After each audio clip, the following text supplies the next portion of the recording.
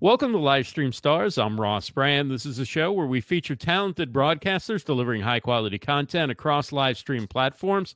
Livestream Stars is brought to you by LivestreamUniverse.com.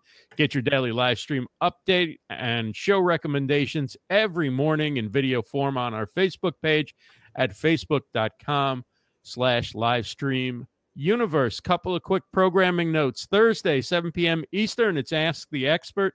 Debbie Vaughan, a career, business, and life coach, will be taking your questions about the coaching process and how people can benefit from it.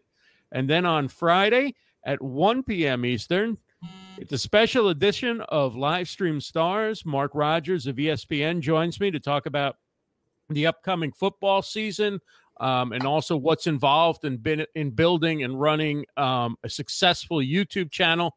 You know Mark, of course, from behind the scenes, BTS Live, with Marty McPadden. And next Monday, it's the summer season finale of Livestream Stars. We have Anthony Conklin, motivational keynote speaker and the man who interviewed Tony Robbins on Blab. And now to tonight's guest. David Vaughan is the founder of theprofitablelist.com, helping business owners grow their email list. He's experienced at producing video tutorials and hosting shows, including on Blab, and is up on the latest developments in tech and live streaming. On Blab, he gave himself the great tagline, a fairly unimportant person on an irrelevant platform. And so we welcome that man, David Vaughan, and now you're on a relevant platform. So you may be becoming a more important person. Fire Talk is really stepping it up. Yeah, no, I'm sorry. It's still irrelevant. It's still irrelevant. Anything social is irrelevant. All social media is irrelevant. Action is what it is, and I'm still fairly unimportant. I'm waiting for this guy that you were saying was the guest tonight, though. He sounded good, but for now you'll just keep the seat warm. Yeah, I'll hold the spot. I promise. I'll stop talking as soon as he shows up. Yeah. All right, so let's get right into it. Instagram came out with its stories, much like Snapchat stories. Have you tried them? What do you think of them? Well, so is it Snapgram? Is it InstaChat? Yes, I have tried it. Boy, you know what? Facebook. If you can't do it, just sit there and copy it and paste it as your own. I mean, video, the way the news feeds work. And now Instagram and Instagram stories. I mean, it was first we got longer, 60-second videos in Instagram. Right. So let's watch something longer. And now you can actually have stories. I'll tell you, it's an interesting, and I'm still playing with it. I mean, it's brand new. It came out or was introduced to the majority of people, I believe, last week in the U.S. and a few other countries out there who are pining for it. You'll get it soon enough. I was on the bandwagon, I was like, oh my gosh, come on. There's already Snapchat. Snapchat matters. Snapchat lives matter. I was all caught up in the whole thing. Then I started thinking about it. I was like, there's a possibility because, really judged it. Well, you can't do filters. You can't do this. Oh, it's got that. That's pretty neat, but you still can't do this. We're still limited to 10 seconds. And, so I was really hard on it at first. I was like, this is just stupid. And then I thought, it's actually got a good possibility, a good potential, great potential, actually. And that's because I watched a few people's stories. Amy Porterfield, who I've known for a long time, was one of the first ones. And I don't know if a lot of people are familiar with Amy Porterfield or not. She used to be known very well for Facebook, knowing how to work Facebook ads and everything. Very successful in that. She used to work for Tony Robbins. And then she started her own business. But anyway, she does a ton of online stuff. She's got a podcast. She does webinars. She'll do videos every once in a while, but that's kind of not a lot. And you very rarely see Amy, just the raw Amy. She did a story, and of course, she was on camera. And I thought it was really, really good. She just gave us a little behind the scenes of her 2 offices. because apparently one's not enough. Actually, one was a studio. And I said, now I see a little bit of great potential. Some behind the scenes, something a little bit different, catered to the people. And that's the biggest thing about anything social is that, too many times we sit there and want to, well, in fact, we were talking about it this morning. I'll do a Snapchat and then I'll go over to Instagram. I'll do the exact same thing. And then I'll go over to Twitter and I'll do the exact same thing. And then Facebook Live and do the exact same thing and on and on and on. And people get caught up in that and they don't work the platform's tool as it should be according to the platform. And you don't cater to that community that you've got on there. So while you may have an overall theme, the way you do it on Facebook or Instagram stories or Snapchat or Periscope or Fire Talk or Blab or whatever, it should be unique to those people. So don't just download your Snap and then post it to Instagram stories. Yeah, and which is what some people obviously are doing so far. There's a few people, yeah, because they miss the filters. They're caught up in what's already been out there, and they're not. So they're like, well, they're pining. Or they're big on Snapchat, and they want to get you really to go over to their Snapchat. So it's like, let me show you what I can do with Snapchat's filters and stuff. Right, and that's the wrong approach to take. That's exactly the direction that I'm headed. Is that it's it drives me crazy. It's like if I had gone on Periscope right before this, and I said, hey, listen, I'm getting ready to be on Fire Talk, go over here and follow me around.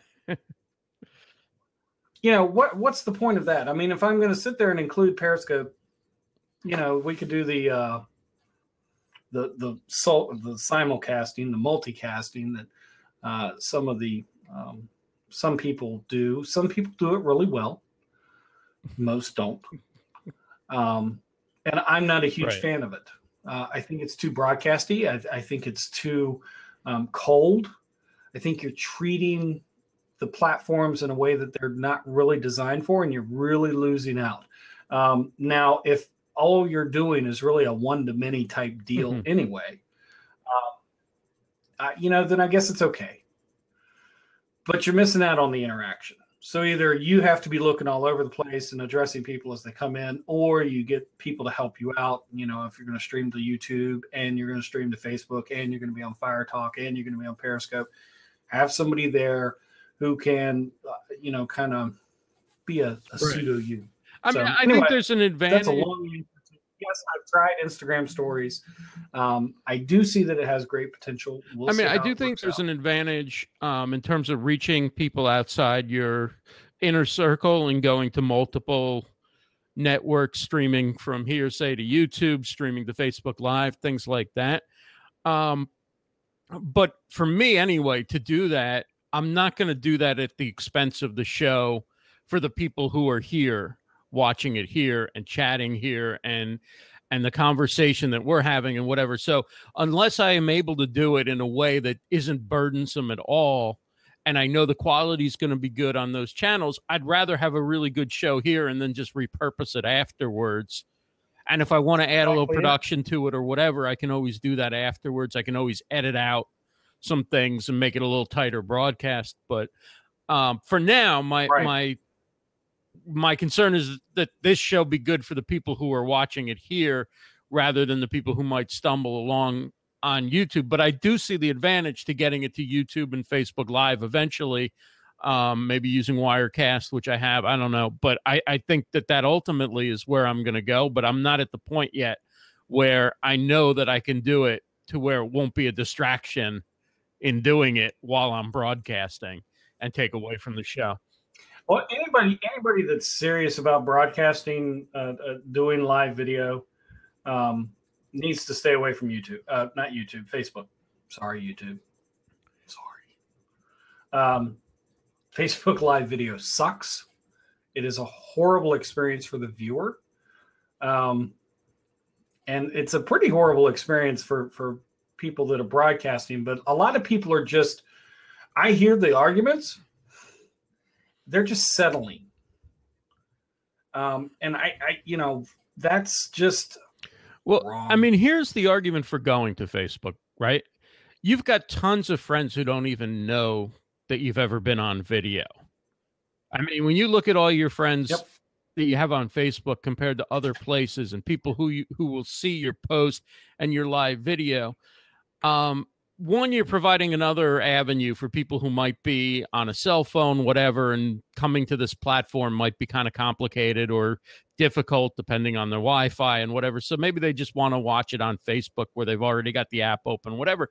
But you're also giving other people a chance to find you. Now, whether any of those people will then come over to watch the show, or they'll go, "Oh, cool, you're doing this," send you a note, and then you won't see them again. I don't know. But I guess that's an advantage of going to Facebook, is that you do open up a chance that other people in your network who don't normally follow this stuff will catch it live and maybe say, "Let me go over to Fire Talk and join the chat." Of course, they could start chatting on Facebook. You can't keep up with the chat on Facebook. And then, Right. I just... See, here's the problem with that, and I hear that argument too. You are when you approach it in that sense, it's like you're a rudderless ship. You have no control over how things are going. You're just kind of going all willy-nilly about it, and you're not really being serious about it. And so if you're not being serious about it, and you're not being serious about touching on one of the 3 E's, which is entertainment, or entertaining, educating, or empowering, and helping serve the community that you serve, then why should they take you serious? Other than what it is. You can't deposit followers, likes, retweets, reposts, shares. All that stuff doesn't work. The banks don't take it. I check every day, and I get the same answer every day. And I keep telling them I'm gonna keep checking, because one of these days you are, and as soon as you are, I'm all over it with both feet. And I'll retweet and share and post that out to everybody, and be sure to cash in. That's the importance of your list, and that's someplace that we ignore. A lot of people ignore, because they don't know that they view the list incorrectly. They don't view their list as there's 2 numbers or there's 2 symbols that go with a list. It's the number sign, number of subscribers, and the dollar sign. Because if you're in business, then you need to be making money. Now, if you have a list and you're not, trying to build your list, try to build your business up and monetizing, to use the word that I hate, but that's actually an appropriate use for monetizing. Just so people understand, you're talking about your email list, your subscribers that you subscribe at your website, or maybe they subscribe through a call to action button on your Facebook page or something like that. Or they subscribe through a call to action of you sitting there saying, "Hey, listen, if you want the up to the minute, you want to stay in the know, I talk to my list first. They are the first ones to hear everything. They're the first ones to know everything. That's where the conversation is. And oh, by the way, I love getting email. So anytime that you're on my list and you want to sit there and reach out to me, just hit reply to any email that you've ever got. I check every single one. That's one of the bigger things as well, is that, we build the list, we send all this crap out, somebody does reply, and it just goes off into the darkness. It goes into the nether realms of wherever. It goes into that big, what was the beast in the Return of the Jedi that Boba Fett got eaten by?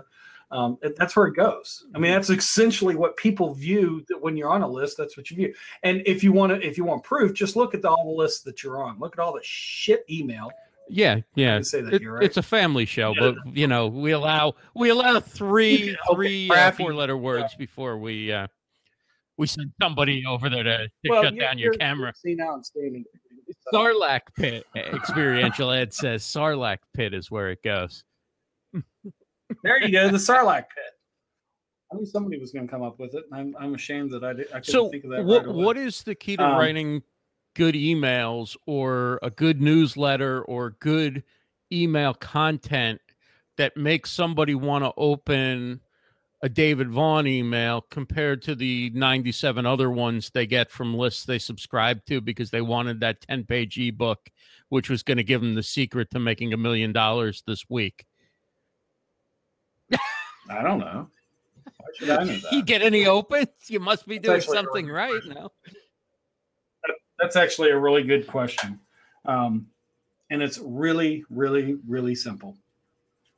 So if you're a coach, you may want to just mute me at the moment because I'm probably going to go against everything that most coaches say. I want you to write your email to your list like you're writing to a person. So just like you're having a conversation, because that's all it is. We get so caught up in trying to make everything so much bigger than what it actually really is. Social this, social that, social, all the different social networks that have popped up, now the live networks that are popping up. It doesn't matter. We had social networking in the 70s and 80s. It was called talking, and that's all you're doing. You talk with somebody, not at them. Treat them like you would want to be treated and have a conversation. Make sure that what you're talking about is consistent. And by consistent, I don't mean be the same old boring rhetoric time after time after time after time. What I mean is be consistent with your tone, be consistent with who you are as a person, be consistent with how you represent whatever it is that you're serving the community that you're doing. So if you're a food blogger guru person, and you start talking to me about affiliate sales on Amazon, I ain't got nothing to do with the other thing. And you're not an authority in that. It's not a brand, and I get that type of stuff all the time. Have respect for your list. Don't treat them like they're stupid. Don't fall into these little. In fact, I was looking at this earlier today. These FOMO mails that go out. I got an email earlier today. I can't even remember who it was from. It was that important, and I didn't open it because I wasn't really interested at the time of opening it. Oh, I know. And then within an hour, I get another email from the same person, and this is a big brand, and it's sitting there saying, "Oh, I made a mistake. Here are the correct links," or something. Proofread your shit before you send it out. Oh my gosh. There's a big influencer who a lot of people follow who, for some reason, I'm on his email list. I don't even remember subscribing. But I've never actually opened an email from him because he puts things like emergency in an email header. I'm sorry, but when I see that pop up, I'm not happy. Like if I see that pop up before I see that it's from one of these email lists that I don't respect, I first think like, what the hell's going on? Something with a family member? What, like emergency? Like that's just really disrespectful to the people on your list. And so if it was worth the 5 seconds to me, I'd go to his list and unsubscribe. But it's not even worth the time to do that. That's on, and that type of response right there is actually worse to businesses and our list than the unsubscribe. At least if I unsubscribe, you took an action that I'm no longer relevant to whatever's going on in your life. If you just let me go into the nether realms of trash, one, you're costing me money on most services. Because you're a subscriber. Right. So you're counted for something. Now, it may not be a lot, but it's still something. But I mean, it's sending your list of people who are actually going to open your emails, right? Yeah, it's like having false numbers. It's like somebody coming across to me and saying, well, I've got 10,000 subscribers, or I've got 25,000 subscribers. And I go, well, that's great. What's your open rate? Well, I don't know. Or 10%, which is the industry average, right. Which is really, really low. Okay. If you've got 10,000 people on there and your open rate's 10%, well, that's 1,000 people. And then I asked the next question, which is the real burden. Well, that's great. What's your conversions? That's the bigger one, right? And they're like, well, I don't know. They're like, well, I wasn't selling anything or something. I'm like, yes, you were. You just, evidently don't realize that you were. But people think that, well, I don't want to always be salesy or anything like, and that's one thing, don't always be pitchy, salesy, slimy. And be upfront when you are being right. pitchy, salesy, slimy. And we all have to be pitchy, you should always have some kind of call to action on your email, or no? Yeah. I mean, even if you're not I always sit there something, and I'm like, hey, tweet this out. Right. Reply to me and let me know what's going on. All these different types of things. And we assume that people are going to do that. We assume that people are going to reply. No, we are all, dumb. Right.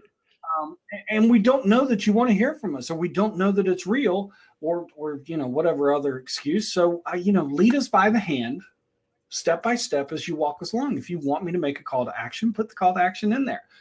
Now, getting back to a point I made earlier, if you have a call to action and somebody takes a charge of it, please don't let them go off into nothing. Show some kind of love. If it's a tweet, favorite the tweet. If you are so freaking busy, and I would love to meet these people, I could probably count on two hands the super busy people I know. And on one hand, I could justify 5 of them. Yeah, I could justify 5 of them, but they have a staff and they have meetings. I know how their workings are because I've talked to them about it. I'm like, well, what do you do? Just don't let them go off into nothing. Anyway. Right.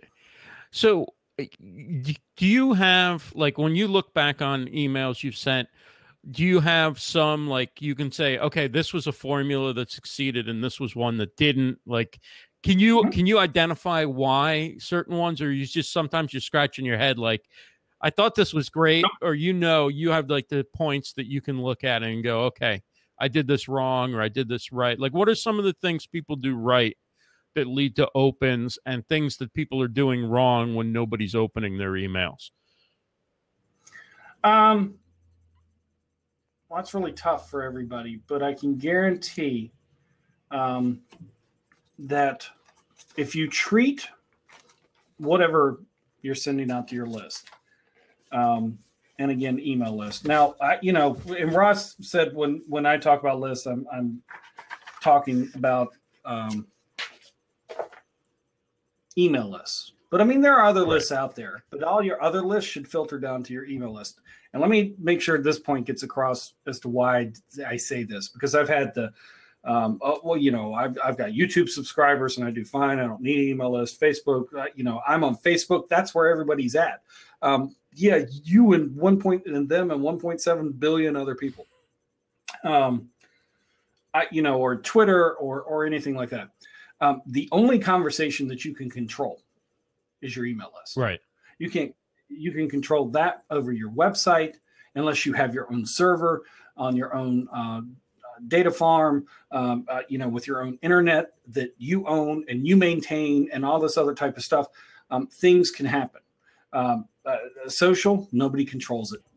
If you are leaving the fate of your existence up to social, you might as well count yourself as already out of business. Right. Facebook can change their algorithm at any time, and by the time you catch up to how to get to those people, it's too late. Or just start charging so much for it that you can't afford it, right? I mean, change algorithm, charge, the price gets increased from free to whatever. The business just decides to sit there and pivot. Meerkat, let's look at a live video. Meerkat, MeV, and the 2 seconds that existed. Oh, MeV's not around anymore. I have no idea. I gave up. I spent a day on it, thought it was sort of fun, and never went back because there's 18 other things to do. MeV was introduced to me. I thought it was really neat. Buggy is all get out. And I sat there and reached out to him and I said, listen, you've got a lot of great potential. I think when you update your app and get rid of these things, I'll be back. Well, that was January, which is when they came out. And I haven't heard anything since. And it's since been deleted on my app and don't hear about it and don't really care about it anymore. Blab, which is a platform some people know and some people don't know. I think this crowd's probably heard of Blab. People built up everything, and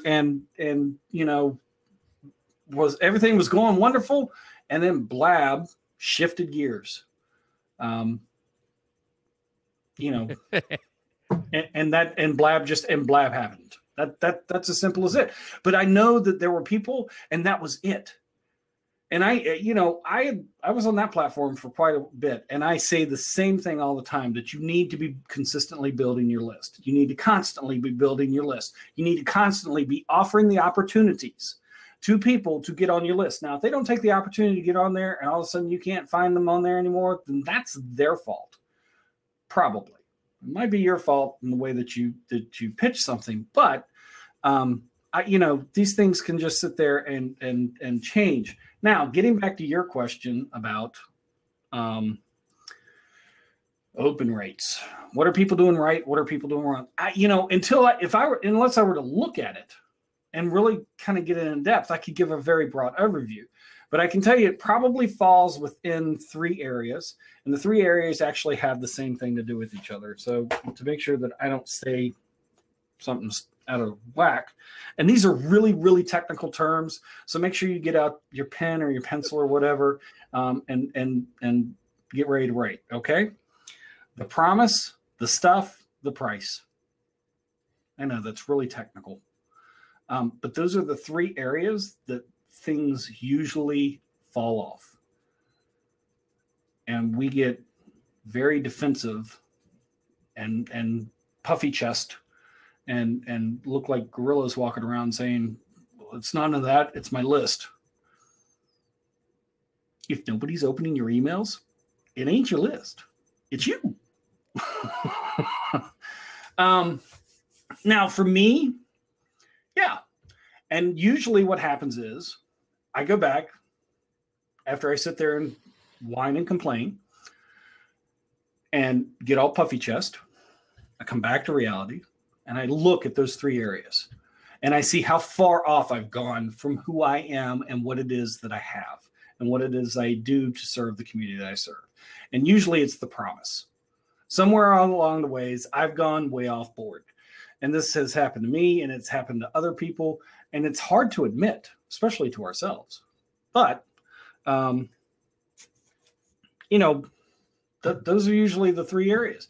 The promise is a real easy area to sit there and stay within the realm, as long as you know what the promise is. A lot of people don't know what the promise is. And the promise is, it's, what's the outcome or result that you, the reader, will get.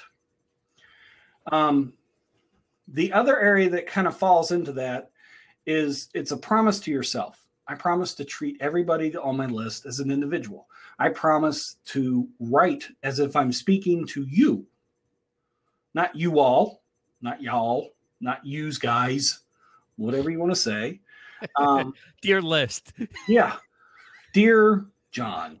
Dear valued subscriber. And etc. Yeah. Ladies and gentlemen. Yeah. Don't you love those types of and this will show you the real winners out there, and I've gotten it more times than I can count.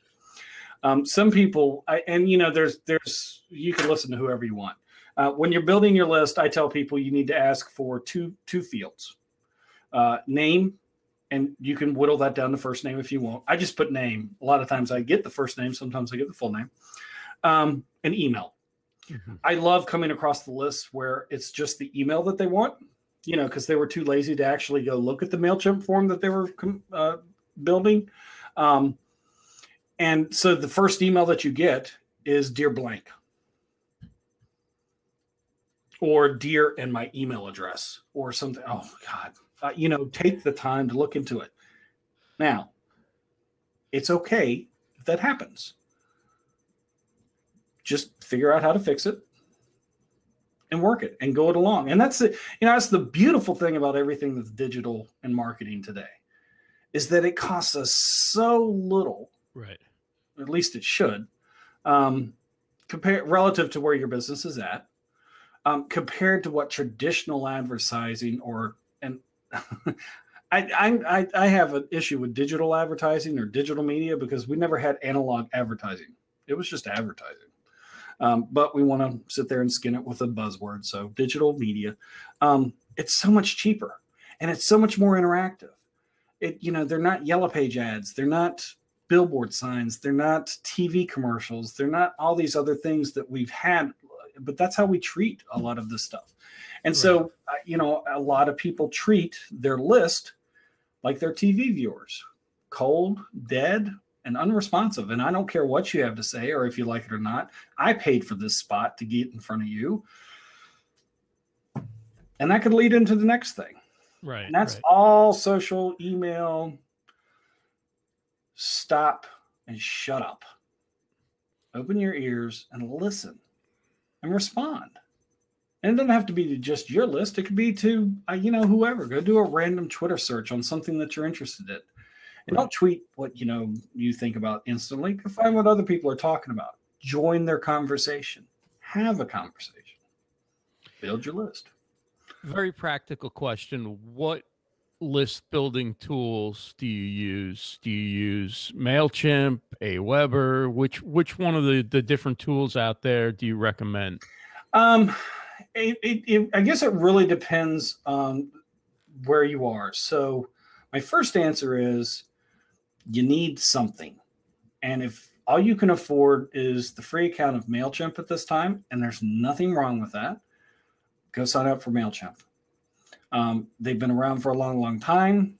There are things that you do get, things that you don't get, but it's a great place to start. And at least it will allow you to build your list. Every overnight sensation that took 8 to 10 years that I have talked with. Did you catch that? Yes. Every overnight sensation that took 8 to 10 years. Right. They're only an overnight sensation. That's why I'm fairly unimportant. Right. The only reason why they're really an overnight sensation is that most people didn't recognize them until they became a success. Yep.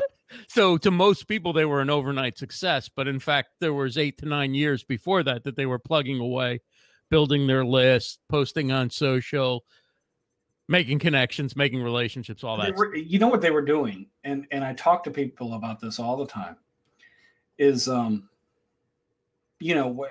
for those of us who are not as fit or healthy as we'd like to be.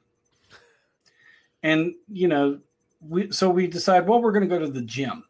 And when we walk in the gym, we instantly want to be able to bench press 500 pounds and leg press 500, squats or whatever, 500. And we instantly want to be able to do 200 push-ups and all this type of stuff.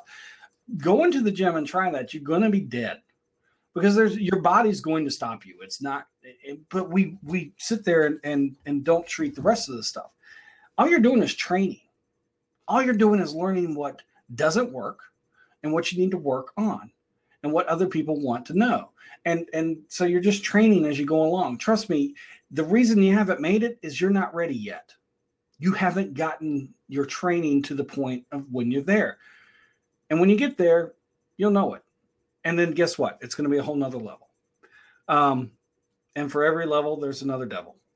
As Tyrese says, Tyrese Gibson, and somebody else probably said it, but he's the person I heard say it. What type of list building tools specific to email? Currently, I'm using ConvertKit as my primary, and I have AWeber as my backup. MailChimp's great, but ConvertKit and AWeber, they're low-end services. I mean, you're talking less than $30 a month. Yeah. ConvertKit, I think, is $29. And AWeber, I think, is $19 now, if I'm not mistaken. They used to be a lot cheaper. But, I mean, you get a lot more with that. Now, if somebody were to come to me and say, just give me tell me which service that I should use, I'm going to say ConvertKit. And the reason I'm going to say ConvertKit is because ConvertKit treats subscribers completely differently than everybody else. So the way most of the email services work is that if Ross comes and signs up on my homepage, and then I've got him as a subscriber in what's called a list, a category, not a category, but a list. That's he's in this funnel, and it's called the homepage sign up funnel, or whatever it is you want to call it. So they segment everything. If I sit there and I have a webinar coming up, and Ross wants to be a part of that, well, he's got to sign up. Well, I can get Ross on that list as well. But now Ross is on 2 lists, and he's counted as 2 separate subscribers, even though he's the same person. Now, how does ConvertKit treat Ross differently for me? Ross comes and signs up on my homepage, and I have it on ConvertKit, and that's fine. He does that. And then Ross wants to, and he gets tagged. I can sit there and tag Ross with how he signed up on my list. Homepage sign up or homepage left column. I can get very, very fancy with it. And then I've got the same webinar coming up. Ross can go sign up for it. And when he does, it'll tag him. It'll sit, and I can tag it with whatever I want. You could create the tag. You can make them really, really long. I know people that make sentences for tags, but that's okay. That's what works for them. But webinar 1 or webinar on list building or webinar to, whatever it is, and Ross is then listed there. Well, what's the difference?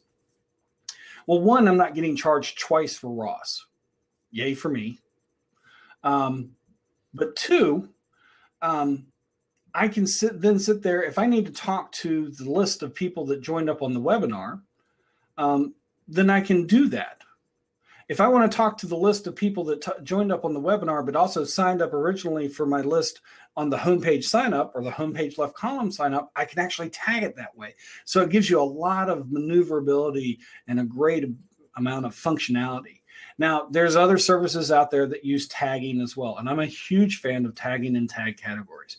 Infusionsoft is one. I know people in Infusionsoft, some people call it Confusionsoft because it's like a super powerful engine. There's a lot of stuff that it can do, and there's actually a lot of stuff that it can't do. I run a couple of Infusionsoft accounts now for corporate. I know people that have gotten off of it and gone to services like ConvertKit, and we're talking people that have 100,000 plus subscribers on there. And it's just, it depends on where you are and what you're doing. Plus, Confusionsoft costs, a lot more money. Entreport's out there. The only service that I push people away from, and I always will, is Constant Contact. It sucks. Unless you want all your emails to go to somebody's spam folder all the time, don't go to Constant Contact ever. So I put them in the same category as Facebook Live Video. You think ConvertKit is for everybody, or you think that's something to step up to once you get your list to a certain point? If you can stomach the dollar figure, $29, like I say, I think a month, I would start there. Because it's just better to start there. There's no point in trying to learn something else. There's no point in trying to learn MailChimp. Again, it's what you can afford to do. And I understand sometimes that's just not there, and that's fine if you're not there. But if you can afford that, and I'm talking about, I know a lot of people, I've run across a ton of people who sit there, well, I can't afford that. And they are paying for, not to name lead pages, but, a lead pages type service. They're paying, a stupid amount of money for 15 different websites. They've got all these other things that they're paying for that honestly, they could probably strip and whittle down. You can afford ConvertKit. It's a great service. Alexander asks, compared to AWeber. AWeber is my backup. AWeber and AWeber is coming along. In fact, they're beta testing, or they have been beta testing tags and the tagging feature. My biggest problem with AWeber, and one of the reasons that I got or shifted off of them, was the fact that they don't have a way to have a single subscriber and multiple tags. They have a way that I can communicate with the subscriber. But if Ross if Ross were to come to the homepage and sign up, he's a subscriber. If Ross then goes to sign up for my webinar, he's another subscriber. So I'm paying too much for Ross. Right. And trust me, I don't want to pay too much for Ross. No. I love Ross. But he's not going to open your email anyway. So what's the Right. Right. So, or my Snapchat. Yeah, Terry Johnson asked what happened to AWeber. They used to be the favorite. And they still are. It's just, they kind of got, I think, complacent. But they do what they do. And again, I'm not downing on them. Mm-hmm. The model that I'm talking about, one, is not unique to them. Right. MailChimp does it. A lot of services do it. It's just somebody saw that it wasn't right. Mm-hmm. And they figured out a way to do it a little better, differently. And I like it. And so that's all that it really was. I mean, I hear a lot of people down on MailChimp. MailChimp went through a couple of years ago a really huge shift in what they said was allowable email through their services. And if you fell into a category of a certain type of email, they were going to pretty much shut your account off. And people just went up in arms. Well, it's because most of them were sending out crap anyway. Right. And that's who they were trying to, MailChimp got a bad rep. So AWeber, like I say, I still give AWeber a tiny amount of money every single month, just as a backup. Now, when I say that email is the only conversation that you control, can something happen to your email service provider to where you cannot communicate with your list? Which is why you keep everybody in AWeber as well. Well, that's one. But I actually just export my list. I set up timers in my calendar, and I do it religiously. If I had to, I would sit there and copy and paste everybody into the BCC and send out a notice. But at least you expect to see emails from me, and it won't be a big shock and a big surprise. How often should you write to your list? Is there a too often? Is there a not often enough? I think I'm in the not often enough category, as you probably know from subscribing. I'm actually going through experimenting with that a little bit this summer. In fact, July was absent. And the funny thing is, I started getting emails asking me if everything was okay. And I said, yeah, everything. Anyway, it got to a point of trying to figure some things out in a direction and where I wanted to go. And I didn't want it to be robotic, and I didn't want to start turning people off. And I noticed a little bit of dip in the last couple of emails that I had sent in my open rate. And so, hardcore me, I had to go back. I know people that they may send out an email once every 3 months, once every 4 months. I know one person, he's gone as long as once every 6 months, and even he admitted that was way too long. But when people receive his email, they open it. The reason that they open it is because they know what he's got to share is awesome. So that's the one key thing right there. Make sure what you're sharing is worthy of being shared. Make sure it's right. awesome. In that sense, it's like, people who jump on live streaming because they go, oh, it's been a few days since I've been on. They have nothing actually worth saying or mm-hmm. don't even want to be on, and it shows. But it's like, oh, well, I haven't done this in a few days. I've got to do it. And the same thing with an email, right? I mean, don't send out an email without a purpose to it and without something worth sharing. It's got that. Yeah, so I've always I haven't always been, but I've grown to the point. I've worked it long enough that I became a type of person that I know when I need to send something mm-hmm. out, and when I'm sending something out, it's because I really want to share it. It's going to fall into one of the three categories. I'm either going to entertain you, I'm going to educate you, or I'm going to empower you. And those are the three areas that I always want to make sure that I'm fitting my stuff in.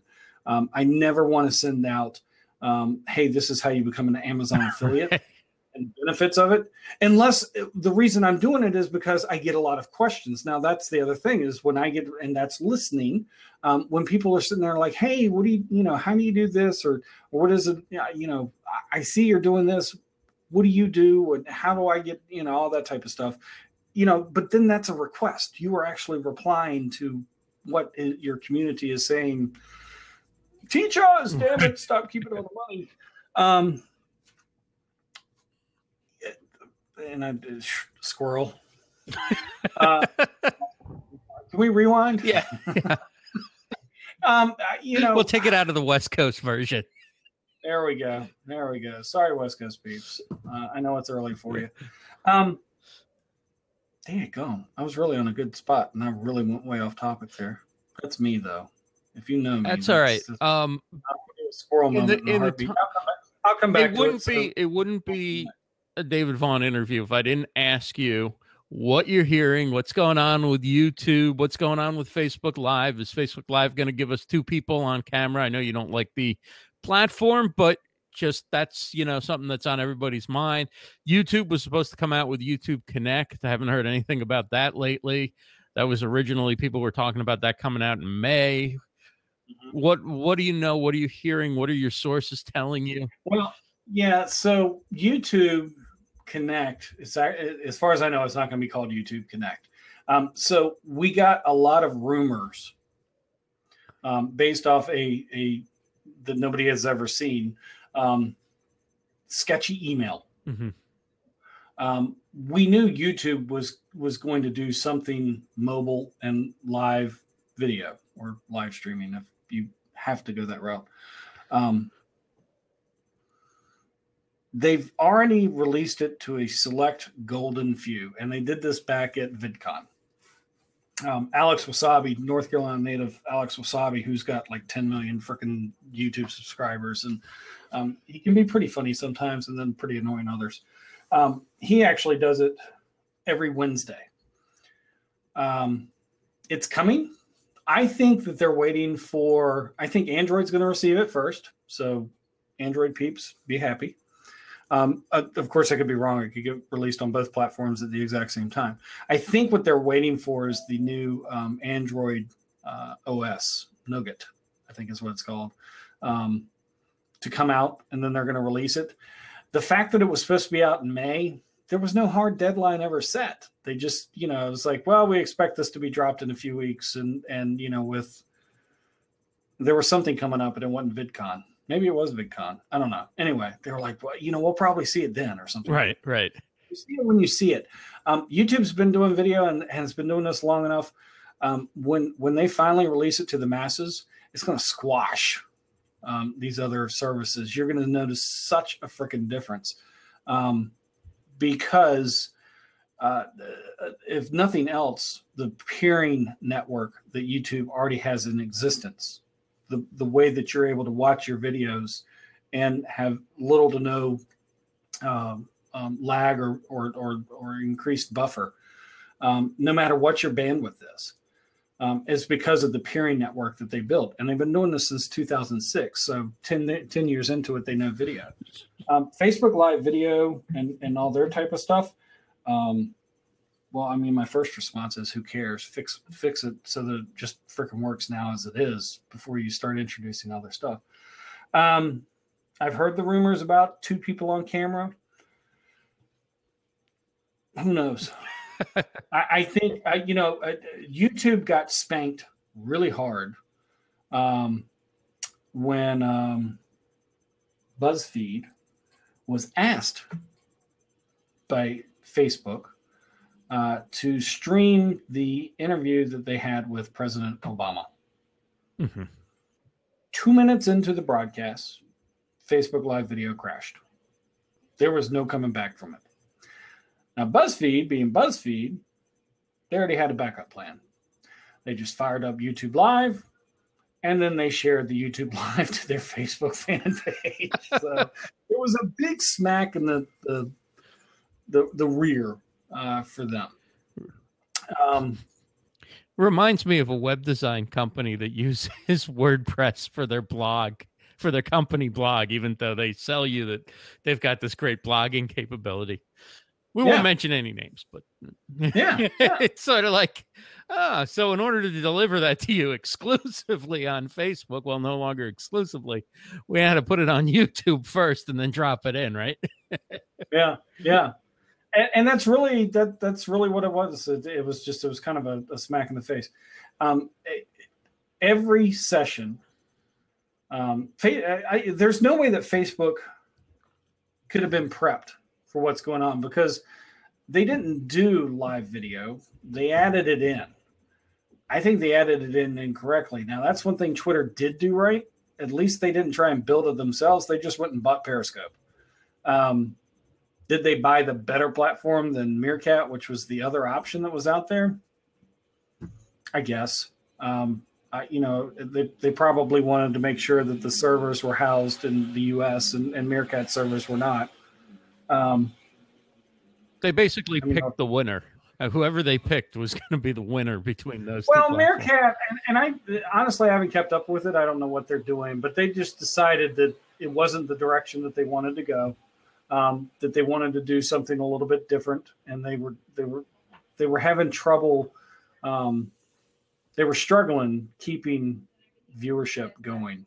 They had a very dedicated group of broadcasters, kind of like another platform. The one we don't mention anymore. I'm upfront about it. Yeah. So anyway, Facebook's just, it's really tough.